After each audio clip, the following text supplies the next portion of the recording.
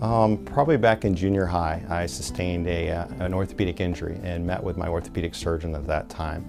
And I knew I wasn't going to be able to be a professional athlete at that time, so I became interested in medicine. Spoke with him and gave me some guidance as far as what you have to do to go to medical school and what it takes to be an orthopedic surgeon. And basically that's what got started me in looking into orthopedics. I think as a physician, especially in this day and age, my job and my role is to educate patients so they can make good decisions for themselves. The majority of the things I do are elective in nature, and there's conservative treatment options as well as surgical. Again, I think my job is to educate patients so they can make a good decision for themselves. Sure, there's emergencies, and in that instance, I'm going to tell you what you need to do as a patient and what I think needs to be done so you will hopefully get well again. But again, my big philosophy is educating patients so they can make good decisions for themselves. As far as new therapies out there, they come out every day and they need to be scrutinized.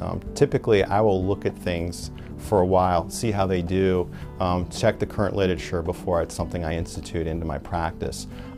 With the web and everything internet-based, patients come in all the time with different treatments and whatnot. And oftentimes they're coming in with things that I've hardly seen and have to do my own education, or if you will. And I'll do that before I institute it into my own practice.